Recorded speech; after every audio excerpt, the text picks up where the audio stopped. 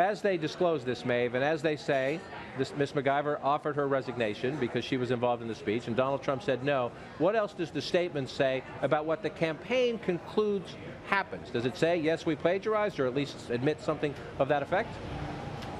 So we are literally getting this right at this moment, and it is actually a speech, it is actually a statement by Meredith McIver that I will read to you in full.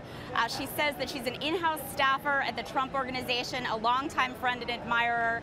In working with Melania Trump on her recent First Lady speech, we discussed many people who inspired her and messages she wanted to share with the American people. A person she has always liked is Michelle Obama. Over the phone, she read me some passages from Mrs. Obama's speech as examples. I wrote them down and later included some of the phrasing in the draft that ultimately became the final speech. I did not check Mrs. Obama's speeches. This was my mistake, and I feel terrible for the chaos I have caused Melania and the Trumps, as well as Mrs. Obama. No harm was meant.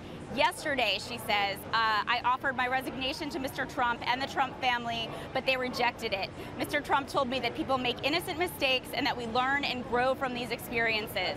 I asked to put this statement out because I did not like seeing the way this was distracting from Mr. Trump's historic campaign for president and Melania's beautiful message and presentation. I apologize for the confusion and hysteria my mistake has caused. Today, more than ever, I am honored to work for such a great family, and I personally admire the way that Mr. Trump has handled this situation, and I'm grateful for his understanding. So no, the word plagiarism is not in that statement, but what she is saying is that Melania read her passages from Michelle Obama's speech over the phone. She wrote them down, and then they got incorporated into the speech, and they are casting this as an innocent mistake by someone who is clearly going to stay with the Trump Organization.